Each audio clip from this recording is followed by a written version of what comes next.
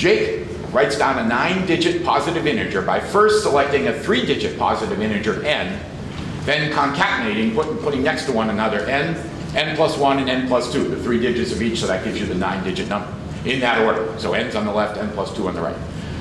What is the sum of the digits in the largest n so that his 9-digit number is a multiple of 37? Is the sum of the digits 14, 15, 16, or 17? All right, so I should point out, even if you don't win Who Wants to Be a Mathematician, you can still be a mathematician.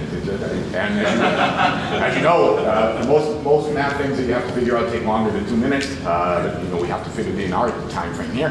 So this will decide the game. Let's see how it went. Okay, for 800 points. Oh. Well, here we go. So actually, there was no correct answer for this one. That's how we saved a lot of money for the game. It turned out to be 16. It was 961.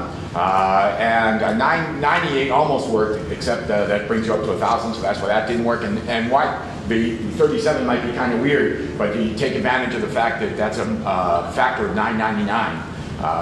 Maybe you probably already realized that. So then you kind of look at that n plus 1 and n plus 2 in base 1,000. And then you can look at the sum of the digits to try to figure it out. And so you say, why didn't you tell us that before? But anyway, so now you can probably guess what that does, but we'll see it here. So now we have a tie for first between Karthik and Kelly. Congratulations to them. And then Junhee and Harry are tied for third, and then Nicholas in fifth. And that's a very tight game. That was a very exciting game. So both Kelly and Karthik now qualify for the finals because we have enough room to put them in the finals.